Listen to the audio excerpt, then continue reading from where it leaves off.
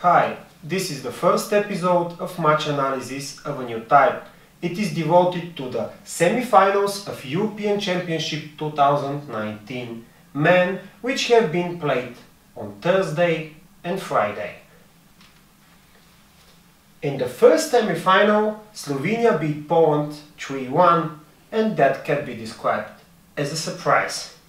But since Slovenia beat Poland in the last three European Championships, 2015, 2017 and 2019, was it really a surprise? Still, Poland is 2 times world champion in a row, but yeah, of course, they were the favorites. By the way, this is the headline of one of the Polish newspapers. A tragedy. Was it? What was the reason for the Slovenian success?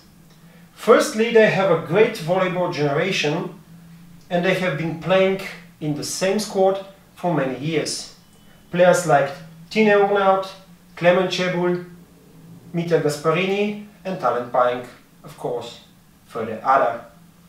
Their team is also very experienced. Concretely for the given match, Slovenia, just like in the match in the quarterfinal against Russia, showed amazing skill in the organization of the game, in defense, transition, coverage and counter-attack. In attack on dig, in counter-attack, Slovenia has 48% success against only 33% of Poland. The serve of the Slovenians was also very good, not that good like against Russia, but still very good in order to disorganize the Polish game. Considering the Polish attack, it seemed that during the whole match the setter of the Polish team, Fabian Gisga, relied too much on the star Wilfredo Leon, who was not actually in his best shape. Still, it shall be noted that he was forced to spike mainly on a high ball, and the Slovenians succeeded to limit him to 30% attack efficiency, which is a very hard task to do. The Slovenian block was very well organized, and against the former Cubano, their defense was built exceptionally well. Here on this photo, for example, you can clearly see how the defenders cover almost fully the diagonal of Leon. When Leon was facing a triple block, like here on this picture, position 6, here Tine Urnaut, stand not in the middle of the end line, but in the corner. And this worked incredibly well, especially when the ball was touched by the block and could have been taken from the defender here.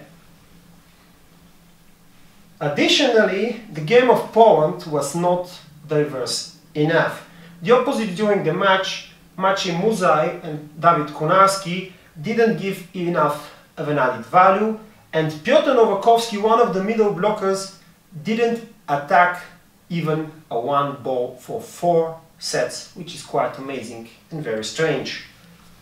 Reversely, Slovenia showed brilliant team play, and the setter Dejan Vincic succeeded in tearing open the block of the Polish team, especially after a good or perfect reception, just showed in this picture. The real stars of the game for Slovenia were the outside hitters Tine Urnaut and Klemen Cebul.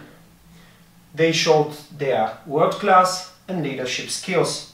As a further addition, the Slovenian made only 5 direct errors in spiking for the whole match against 12 for the Polish team. In the second semi-final, we witnessed another surprise. After their wonderful performance in the group stage and the eliminations by now, France was the favorite against Slovenia. But they lost in a tiebreak. The Serbs didn't receive well, actually they received almost awfully with 29% versus 53% for France. But they were amazing in blocking 16 against 6. Here it shall be duly noted that Serbia didn't just make only cue blocks, but also touch the ball and dig it in defense. This happens even in cases where the reception of France was perfect or good. And that means that Serbia and their new head coach, Slobodan Kovac, read the game of the brilliant French setter Benjamin Trinity perfectly. The percentages of Uroš Kovačević and Nemanja Petric when spiking weren't very high, but Aleksandar Atanasijević, the star opposite of Serbia, compensated brilliantly. The middle blockers, Podraščanin and Lisinac, made also an excellent effort and contributed for the win. France played far from their best, and the missing Kevin Tilly and the unconvincing in this match opposite Stéphane Bouillet forced Trinity to play mostly with Erwin Gapet, especially in the 4th and the 5th set.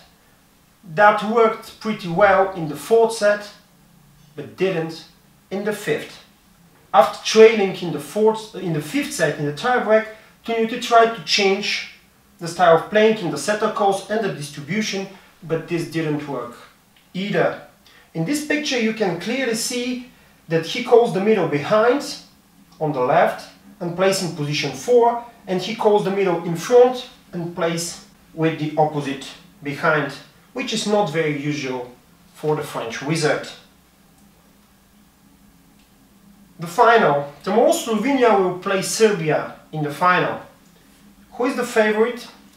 Hard to say, but will be a very nice match to watch.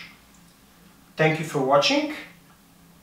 Don't forget to subscribe to the channel, to like the clip, to share the video, and to watch us the next time. Bye.